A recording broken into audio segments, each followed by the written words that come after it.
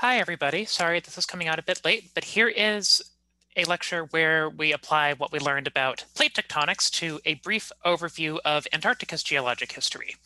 So the first half of today's class will introduce concepts such as the fossil record, different types of fossils, and how we use fossils and rocks to tell geologic time. During the second half, we will start systematically going through the history, geologically speaking, of Antarctica, going from the oldest rocks on Earth, as well as the oldest rocks in Antarctica, up until right before dinosaurs show up. And next class, we will start talking about Antarctic dinosaurs. We won't talk about this Antarctipelta in this class, but we'll get there soon. And we'll talk about what happened between the extinction of dinosaurs and today, and that will lead into a discussion of Antarctic terrestrial life. So that will be the next lecture that will happen next Monday. So a couple of quick reminders.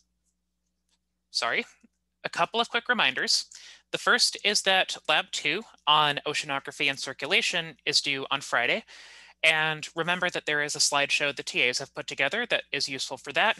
And there's a little bit of information on what might be useful from lecture in regards to this lab in the review session material from Monday, April 12th.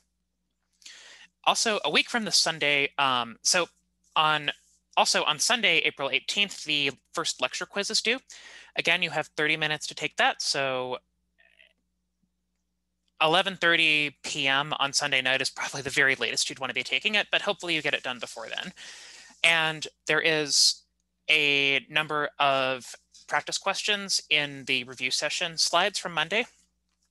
A week after that, the first reading assignment is due, and the climate and paleontology articles that I've assigned should give you a sense of what sort of articles I'm looking for reading assignment number 1. And as for the paleontology articles, I will actually discuss some of them in a bit more depth next class because they relate to concepts we get to next class. There's actually also 2 geology seminars happening in the next couple of days, and those provide extra credit opportunities. The first of them is our department colloquium, which happens just about every Thursday at 2 p.m. We have Tolulope Ologboji from the University of Rochester talking about ocean sediments and how we study them. So this one is happening on Thursday, April 15th at 2 p.m. And the information for accessing it via Zoom is here. And then there is another UC Santa Cruz seminar. A grad student from MIT, Clara Morel, will be talking about the study of planetesimals, which are objects in the solar system that are larger than asteroids, but not quite planets. So that is happening on Friday, April 16th at 12 p.m. So that is a good one potentially if you can't normally make the 2 p.m. Thursday sessions, because those are when most of them are. So today we'll start talking about the rock record, different types of rocks, how we figure out how old rocks are, and the rules we use to do that. We'll then talk about fossils and how fossils form and what fossils tell us about ancient life and about ancient worlds. And then we will start digging, no pun intended, into the geologic history of Antarctica, from the earliest life and the earliest rocks until the Permian extinction, very shortly before dinosaurs appeared, and an event that sets the stage for dinosaurs to appear, in fact.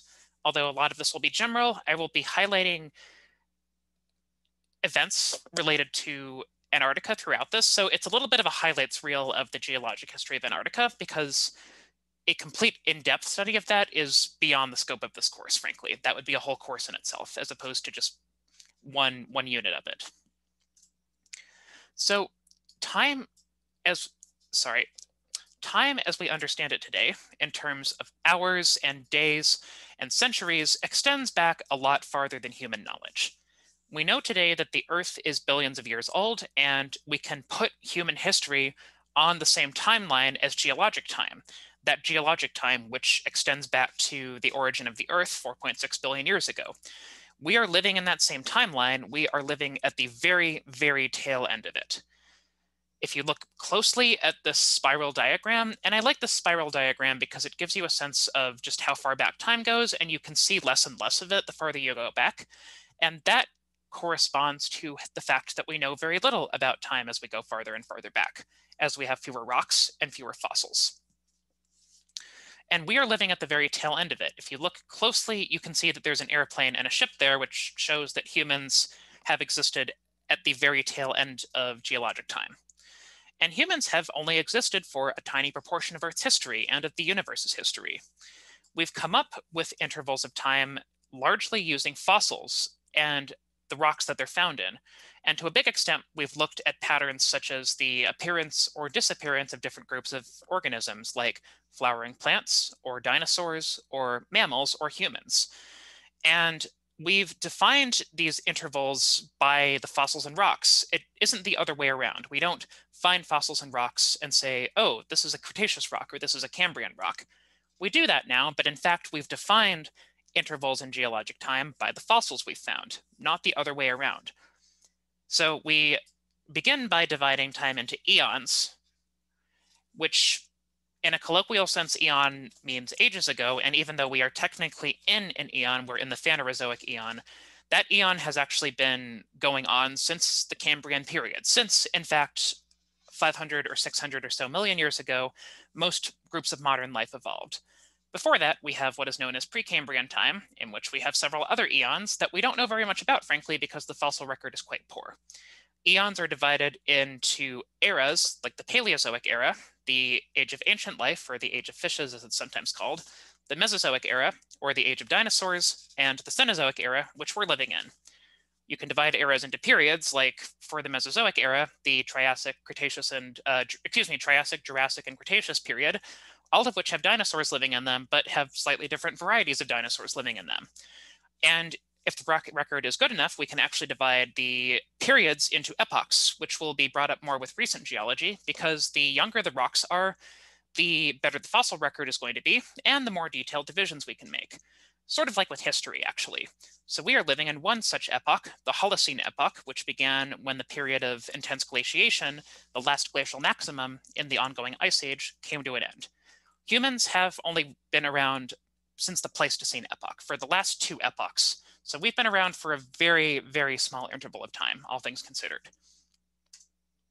Now, I've mentioned the fact that the geologic timescale is based on rocks, and we have three basic types of rocks that you'll want to know and that make up the different rocks in the rock record. And there will also be a lab in a few weeks on rocks of Antarctica that will walk you through a little bit of introductory rock identification. So roughly, rocks can be broken down into three types. We have igneous rocks, we have sedimentary rocks, and we have metamorphic rocks. Now, igneous rocks come from magma. If you remember the rocks that were formed on the ocean floor by seafloor spreading, that is one example of an igneous rock. That is actually basalt, and basalt is a rock that you get at many volcanoes, actually. You get it at Mount Erebus, and it's a type of igneous rock that cools very quickly at the surface. Another example includes granite, like this granite I actually photographed when I was doing my field research, and granite has big crystals because it actually cools very slowly underground. The rocks I was looking at have since been exposed at the surface by erosion. You also get rhyolite, which is the name for ash that you get at explosive eruptions, and obsidian or volcanic glass. And granite and rhyolite are both rocks that form the continents to a big extent. I mentioned how continental crust is made by subduction, largely at trenches at subduction zones, and this very granite is actually indeed such a granite. It was formed during a subduction episode during a mountain building event hundreds of millions of years ago in Antarctica, during a period of first subduction and then continental collision, which is very different from the current tectonic setting of Antarctica. The current tectonic setting of Antarctica is a passive margin. It's a passive margin miles and miles away from a spreading center out in the ocean. So Antarctica's geology has changed a lot over the years, but we still have some clues as to ancient geology that we can use. Igneous rocks are also useful because they contain minerals that can be studied, that can be used to obtain an absolute date. Now, rocks can be broken down into sediment, and that sediment, like sand or silt or pebbles or even chemical products like ions that are dissolved off from rocks, they will eventually be consolidated into rocks under pressure. And that is how we form sedimentary rocks. And sedimentary rocks include this sandstone that is visible in this layer in my field area, actually, in one of the in the Taylor Valley. And this formed as a marine rock originally in a beach-like environment, but it has since been compressed and uplifted into mountains. And We've also found fossils in sandstone and in shale, which is a rock that comes from mud, in Antarctica. Fossils usually are actually found in rocks that were formed from sediment because oftentimes you get fossils when an animal or a piece of a plant falls into a lake or into the ocean and gets buried in sand and mud. And then their remnants get preserved fairly well, and they are included in these rocks that form from the sand or from the mud. You don't get fossils in igneous rocks very often. Why? Well, igneous rocks are hot. If an animal or its remains were in contact with an igneous rock, it would basically be melted into oblivion. Sometimes you do get fossils preserved from ash falling on them, but that's a fairly rare example. Now, it's actually hard to obtain an absolute date on a sedimentary rock, like the Beacon sandstone.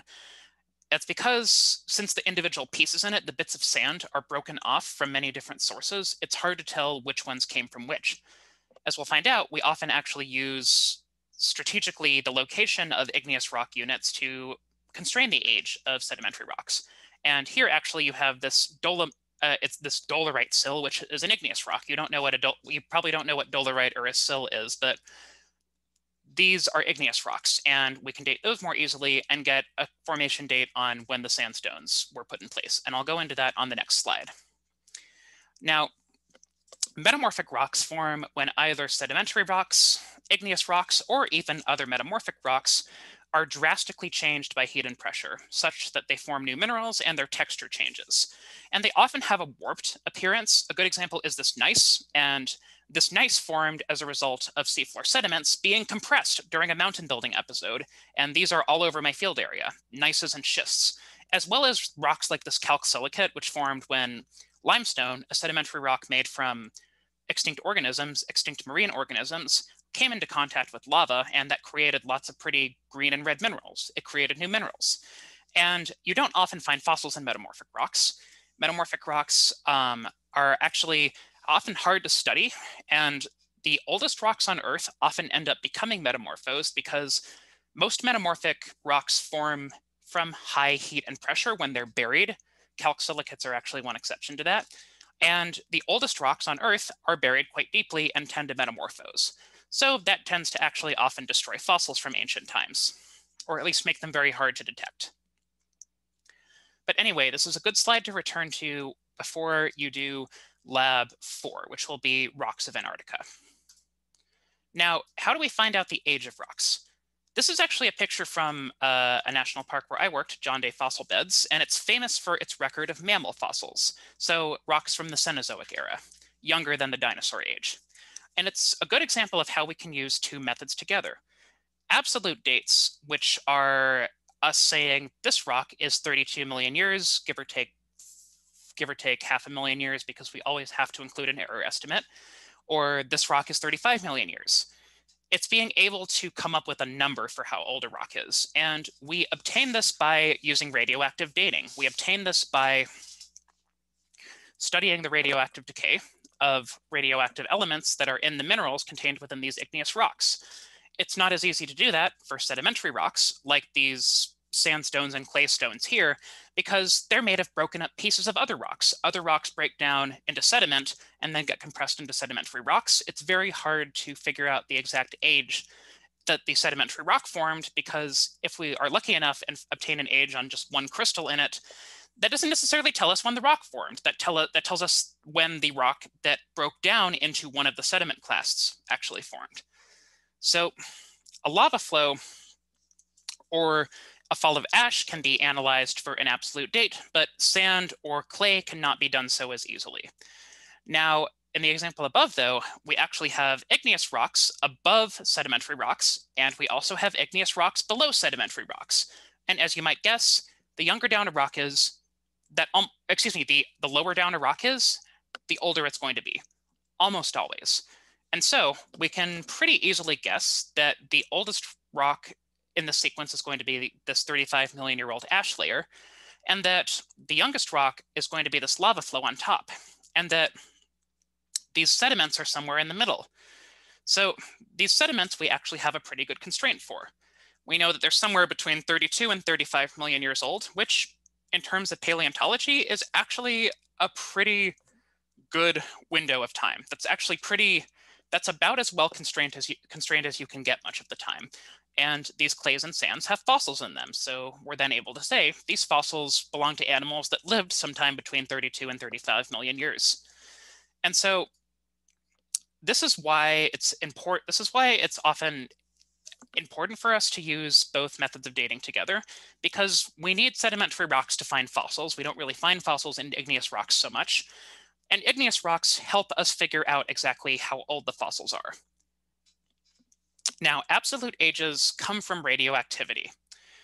The assumption that we have to make is that we have a mineral that crystallizes as the magma is cooling into a solid rock, and that those crystals settle and cool about at the same time as the rock as a whole does. We're assuming that everything cooled quickly and that the cooling age for the mineral represents the cooling age for the rock.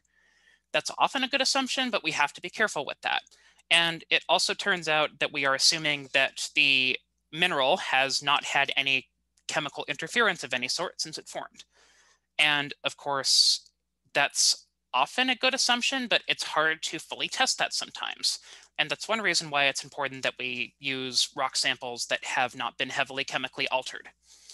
And so we take a mineral of interest like zircon, which is actually the mineral that I worked with for my Antarctic rocks, and we take a mineral that has a radioactive isotope in it.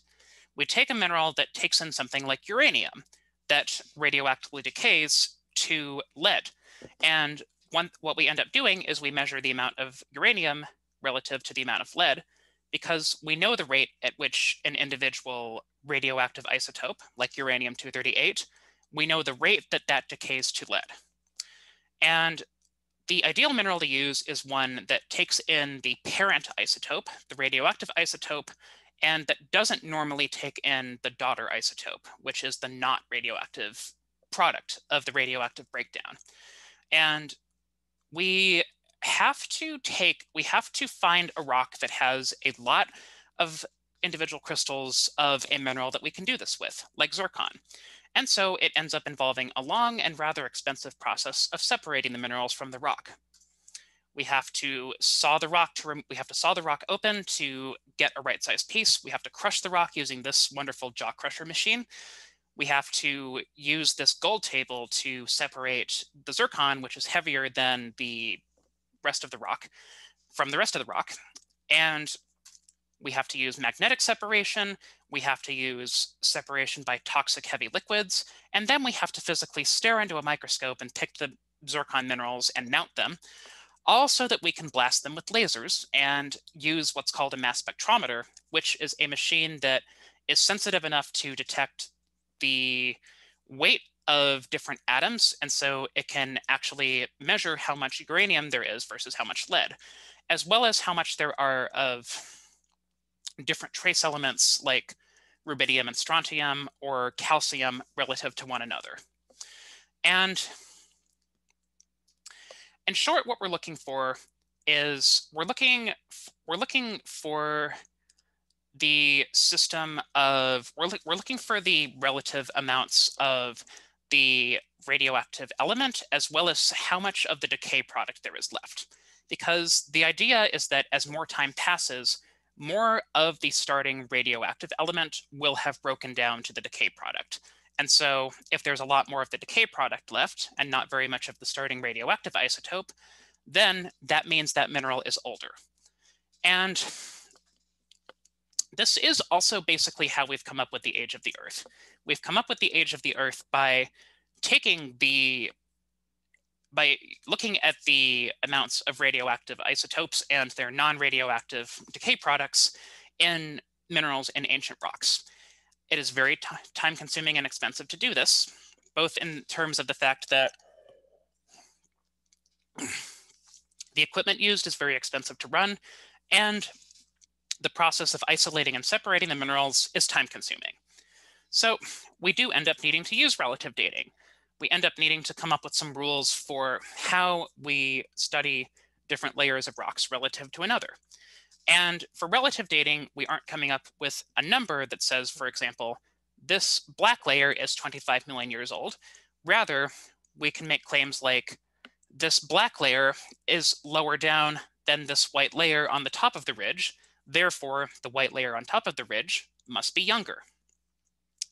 So for sedimentary rocks, we usually assume that the sediments that formed them were deposited flat, that the sand or mud settled into a basin like the bottom of a slow-moving river or a lake, or the valley floor of a desert or an ocean basin, and that was where they lithified into solid rock. Because if you think about it, if you have sand or mud, it's not going to stop if it's rolling down a hill. If sand is moving down a hillside, it's not going to stop where it's still sloped. It's going to stop where gravity isn't going to carry it down anymore. The consequence is that if we do find layers of sediment that are warped or curved, we assume that that happened after the rocks were formed. We also assume, again, that the oldest rocks are on the bottom and that the youngest rocks are on the top. It is possible to prove that rocks have been overturned, but you need very good evidence to do so. Unless you have explicit evidence that makes you think that the rocks have been overturned in the form of river structures, possibly, then the rocks go oldest on bottom to youngest on top. We also assume that sediments were deposited over a continuous area, that the sediments were deposited in a fairly wide area, and that if there's a river or canyon that cuts through the beds now, so that like you have in the Grand Canyon, you see the same sequence of rocks on one side of the river, and then the exact same sequence of rocks on the other side of the river, that means that the river formed afterward. And I'll have an example showing that in a few slides. Lastly, if something cuts across something else, like if an igneous rock body cuts through layers of sedimentary rocks, or if a fault from earthquakes cuts across them, then you have the rule of cross-cutting. If a feature cuts across something else, that feature is younger. And we can apply that here to this example of igneous rocks from Antarctica. We have granite, and then we have these two dikes made of different other igneous magma. All three of these are igneous, actually, so we could obtain absolute dates from all three of those. But we can also do some relative dating. If you want to figure out which one is older, you want to look at which one is cut through by everything else. Because just as the features that do the cutting across are younger, the feature that is cut through by some other feature is going to be the older one. The rock in the background is granite, and the granite is crisscrossed by these black dikes, and it's also crisscrossed by this one pink dike here. Now, between the pink dike and the black dikes, you can figure out that the pink dike is younger because it actually disrupts the black dike as well. It cuts through both the granite and the black dikes. And this is something that we would actually then confirm by using absolute dating. We would see if there is a measurable difference in the date between the intrusion of these black magmas and the intrusion of these pink magmas. And you can also see how some of these laws work in this example. You can see, for example, that the granite is younger than the deposition of the Birkeland Formation because it intrudes it. You can also guess that the granite was intruded before a period of erosion because the granite is just cut off here.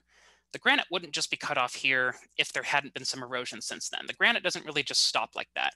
Igneous rocks, like lava flows or like the blobs of underground magma, kind of just tend to go where they can. They flow over the ground or they flow into cracks.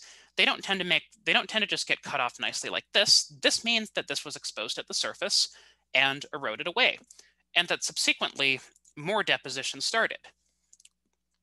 You can see that the dike is actually younger than both the granite and the Larsenton Formation because it cuts through the granite, it cuts through the rocks that the granite itself cuts through, and it cuts through the Larsenton.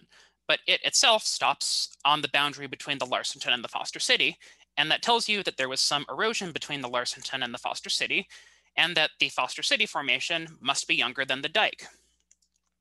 And you can also see that a lot of these layers used to be continuous. These represent beds of sediment that were deposited over the same area, but there's been a river that has cut through this since then. Rivers cut down through rocks, and that's actually how the Grand Canyon formed, and why you have the same patterns of rocks on either side of the Grand Canyon, because these layers of sediment were originally pretty darn continuous, but they've since been separated by the river. Now, one reason why we look at all of this is to find evidence of ancient life. And that goes both ways, because we both look at these rocks to find evidence of ancient life, and it turns out we also use fossils to help us determine the difference between different rock units, or to determine what sort of environment that a rock formed in. And fossils represent often creatures that were only alive for a very short period of time. We can use the presence of a fossil or the absence of a fossil to decide whether, say, one sandstone is equivalent to another sandstone. And this is really important because remember that when we were talking about continental drift, some of the evidence was that you would have rocks that looked very similar to other rocks, but separated by an ocean. And part of how they confirmed this was finding the same fossils in the same rocks. And although some of the examples I mentioned were a bit more dramatic examples like large mammal ancestors or swimming reptiles, a lot of the time it's the little fossils that help you do this best.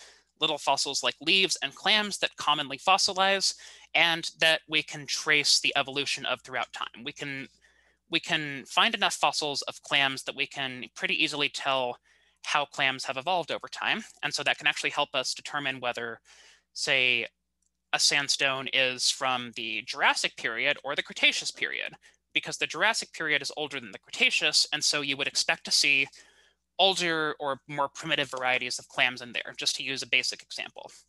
And paleontology is the study. Paleontology is the study of ancient life and evolution, and in particular, how past life relates to modern life.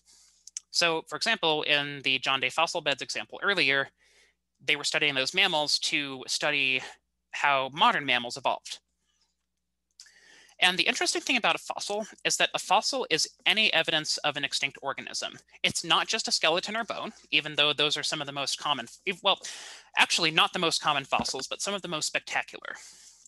And you can either have evidence of the organism itself, a body fossil, or you can have evidence that there was an organism there, which is called a trace fossil. So body fossils are usually going to be the hard mineralized parts of organisms like shells, bones, and teeth, as well as wood in the case of plants. And teeth are often the most important markers for dinosaurs and mammals because they are often found in better shape than the whole skeletons, and they can be used to track the evolution of, say, rodents throughout time. Sometimes, though, organisms are fossilized as impressions, like footprints, or when a leaf impression is visible in mud, or we have preserved structures like burrows and nests, or these stromatolites, which I'll talk a little bit more in the second half of this lecture. But it's very unlikely that most organisms are actually going to become fossils. We know about a small percentage of the amount of life that actually existed in the past. For one thing, we struggle a lot with understanding the evolution of organisms that don't really have hard parts. Something like fungi, mushrooms, or earthworms don't have hard shells or wood or teeth or skeletons. And so we very rarely find fossils of them, and our understanding of how they got to be the way they are now is pretty limited. It's also hard if we're studying microorganisms. We very rarely find fossils of microbiotic organisms. We have some big exceptions to that, but they're still the exceptions. And even for those animals that do have teeth, bones, and shells, the animal may completely decay before it's buried because our bones and teeth do get broken down by microorganisms. It's also possible that fossils in rocks will be destroyed when those rocks get eroded, or when those sedimentary rocks get turned into metamorphic rocks like the gneiss and the calc-silicate that you saw earlier. But when an animal or a plant dies, its best chance to be fossilized is to be buried by sediment before the skeleton or whatever is left of it can be destroyed by decomposition, or before it can be scattered by predators or by natural forces like flooding or wind. We actually do have a lot of fossil deposits from floods or other rapid events where a bunch of animals were buried all at once. And those fossils are often really jumbled up, but they end up being preserved very well because there's so much mud covering all of them. And we can look at the rocks that the fossil is found in, and we can then make an educated guess about the environment that the sediments were deposited in by comparing them to modern rocks. And that tells us what sort of environment the organism lived in, or vice versa, actually, because some types of rocks, like sandstone, can form both on land in desert environments or in the ocean in beach environments. And if we find clams in the sandstone, that tells us it was probably a marine sandstone. And the fossil record thus comes from our fairly limited understanding with the fossils that we do have. And again, the fossil record is only a fraction of the actual diversity of life that has existed on Earth over geologic time. It's really just what we have and what we're able to find, and we are often forced to say the fossil record is poor in regards to Precambrian time, or the fossil record is poor in terms of amphibians, or the fossil record is poor in terms of fungi. And often our understanding is hampered by the fact that we simply don't have rocks from that period, or we don't have many left, or we have them in some parts of the world but not others, and so our record is incomplete. The two types of fossils that we have are body fossils and trace fossils, and I briefly mentioned them. If a fossil is part of the body of the organism itself, whether it's a tree leaf, a tooth, or a bone, it's a body fossil. And those can sometimes be impressions. An impression is actually just one way in which a fossil is formed, and an impression can actually be a body fossil if it shows an actual part of the organism, like this leaf. A trace fossil, in contrast, refers to a fossil that shows that an organism was there doing something, like leaving footprints behind or building a burrow, but it doesn't show any part of the organism itself. And in some cases, we only have trace fossils. We have burrows of organisms that we've never found and trackways of dinosaurs that we've never found the bones of. But when we find shells and teeth and mummies or other skeletons, then we have body fossils. A lot of the time for vertebrates, for animals like us and dinosaurs and other mammals and birds that have skeletons, the bones are made of apatite, which is a calcium phosphate. So it's actually a mineral, and that helps the bones survive longer than other parts. A lot of what happens actually is that the starting apatite will be replaced by a secondary growth of mineral in the shape of the original bone or shell, whether it's by pyrite or by calcite or by more apatite. Now, often shells are going to be made of calcium carbonate, and that's something that will come up again when we talk about global warming in regards to the carbon cycle and how the excess acidification of the ocean by the introduction of CO2 has actually caused complications for organisms that build their shells out of calcium carbonate. Now, trace fossils tell us about behavior as opposed to the organism actually being there. So the footprints tell us that dinosaurs were walking here. The stromatolites tell us that microorganisms were building structures here. They were building structures out of sand, even though we don't have any remnant of the bacteria that did this left. Or we have something like burrows or fossil poop. And fossil poop, as gross as it is often very useful because it can give us hints as to what ancient animals ate. And I mentioned before that, say, if we have clams in a sandstone, that tells us the sandstone was likely a marine sandstone. And fossils do indeed help us determine where sedimentary rocks were formed. And we can use fossils to figure out the depositional environment. The depositional environment tells us in what kind of place the sediments that eventually turned into the sedimentary rock were formed, whether they were formed in a nearshore marine environment like a beach, or if we have leaf impressions, that tells us that we're likely on land, or we're in a forest lake where leaves are going to fall into. If we have petrified wood, if we have that really pretty rock that comes from wood fossils being converted into stone, that tells us that we had a forest there. If we have something like these trilobites, which you might have seen if you've looked at paintings of ancient life, that tells us that we have deep marine, because these seem to have lived on the ocean floor. And we sometimes have to be careful with this because we are often assuming that we know where these animals would have lived, or these animals or plants would have lived.